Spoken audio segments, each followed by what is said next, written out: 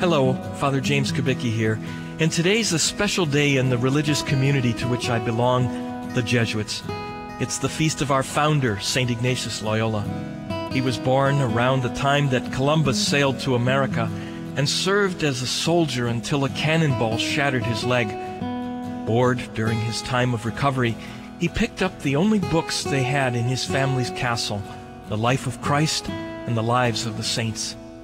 He decided to try to be like the saints about whom he'd read, and he went as a hermit to a cave where he fasted and prayed for months. The result of his prayer is a little retreat book called The Spiritual Exercises. In one of its meditations, he invites us to imagine ourselves in front of Jesus on the cross and to ask ourselves 3 questions.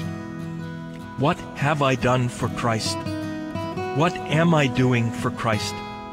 What will I do for Christ? Thus, knowing the love of Jesus that was revealed on the cross, that he was willing to suffer and die for me and for you, we should naturally want to respond and return love for the great love we have been shown.